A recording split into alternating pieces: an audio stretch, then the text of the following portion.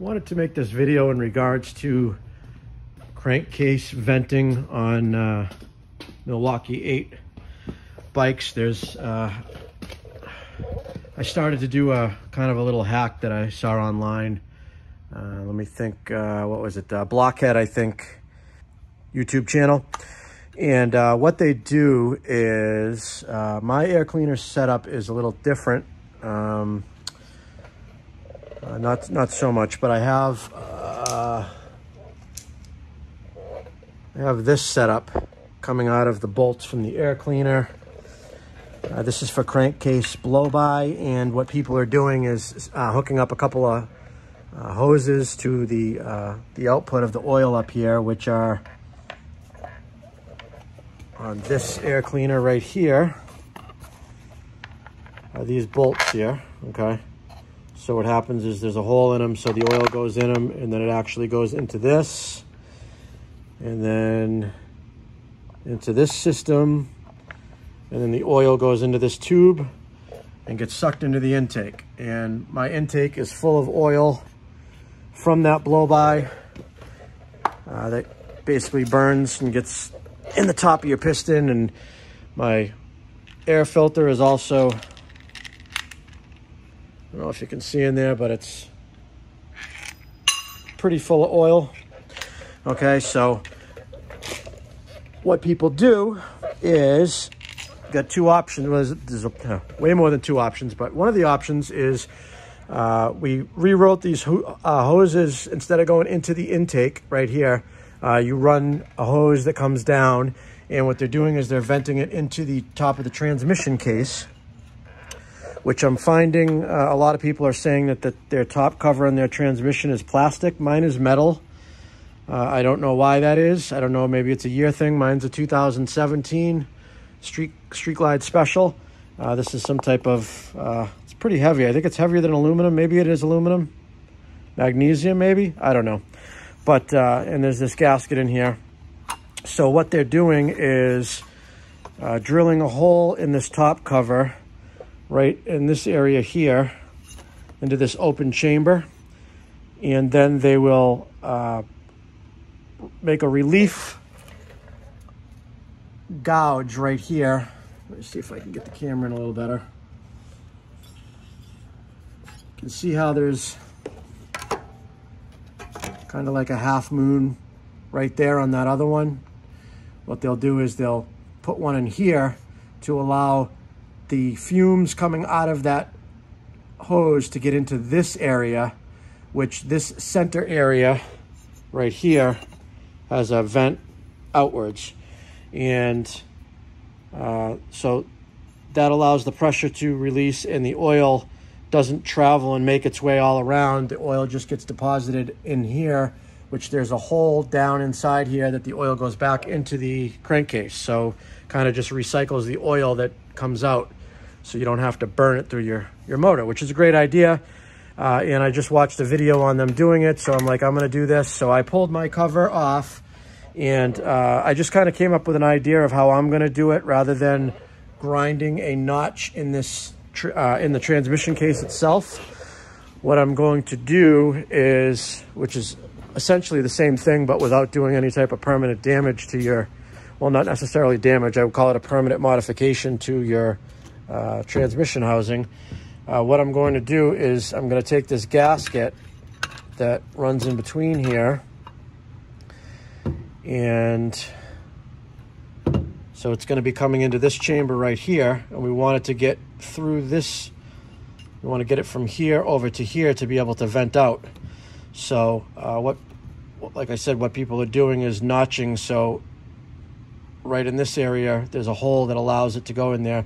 What I'm going to do is I'm actually going to take a gasket punch set. Well, it's not even just a gasket punch. It's just a hollow punch set, and I'm gonna take one of these puppies that cuts little circles, and I'm gonna probably maybe yeah, I'll probably just do two. I'm just gonna cut two little holes in the gasket in between here, which the gasket's still gonna be completely sealed around. It's not gonna affect that. You know, technically you could cut all of this out, and whereas this is enclosed, I'm going to have to put a hole in here anyways to allow, oh, actually, will I need to? No. Yes, I need to cut this area out to allow the oil that does go in there to be able to drain back down. So I am going to do that. We got to cut some an opening in this section here, and like I said, I'm just going to chop. Actually, I don't even need to do that then. I'm just going to cut this gasket section out a little bit here, so when we put this back on, it actually doesn't seal in between here. So in between this chamber and this chamber will be open enough to allow the fumes to get here to this opening and vent out. Sorry if that's confusing, guys, but rather than cutting, you can see right here where see right there where there's kind of a difference. This gasket doesn't seal all the way across to allow air to go from this chamber to this chamber. I'm basically going to do the same thing over here, but instead of cutting the metal, I'm going to cut the gasket, which will allow that little bit of space, just enough, I think, for the fumes to escape. So, and again, we want to put a couple of holes in this to allow the oil to recycle back down into the crankcase. So I'm going to go ahead and do that right now. Going to play a little bit of their video here and how they actually have it set up. This is, I guess, the plastic cover that some Harleys have, and this actually just has like a seal all the way around the chamber that we're talking about. So this particular chamber here is wide open, as opposed to my gasket that's closed. So it really doesn't matter how much. I'm just going to punch a bunch of holes in there to allow the oil to get down there, and we'll still have the outer seal so it won't leak. And but this is the setup that they do right here. And see if I got right here is where they're actually notching the metal right here, just like the other one, and that allows that to get to there. So like I said, instead of making permanent notches in the transmission itself, I'm going to go ahead and do it in the gasket instead. So let's see how this works out. All right, so here's what I came up with. I put 3 holes to open this section up to allow the oil to drain back that comes in from the top, and it will be able to drain back into the crankcase. And then I put a hole here and here right on this seam, which is basically going to create an opening between this chamber and this chamber right here and here. And I think that should be plenty enough to allow the pressure to release into this side and be able to vent out. So let's give that a shot, and I think that's going to work out pretty good. And no permanent damage. Worst case, I have an issue with it, I just get a new gasket and everything goes back to normal. All right, here's my version. What I did, I ended up using the Zerk fitting drilled out, or just ground off the edge to get the spring and everything out. You can see it poking right through there. Use some Loctite as a sealant, and drill in a tap for the fittings. And so now we got that nice nice fitting that's popped through that we can attach the hose on. And now with this gasket being here,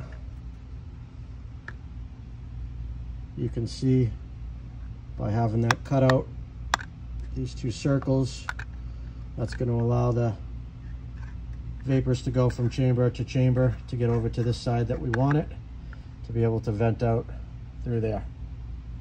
And this is just to allow the oil to drip down back into the engine. So hopefully that works out. If you guys are looking to upgrade to this type of cover from your cover, I don't know, maybe what model, maybe because it's a Street Glide Special or it's just a certain year and they changed it to plastic in the later years, because this is the first year of the Milwaukee 8, but this is the part number of the, looks like magnesium one, I believe it is, 3480022 is the part number of this this unit here, instead of the plastic one.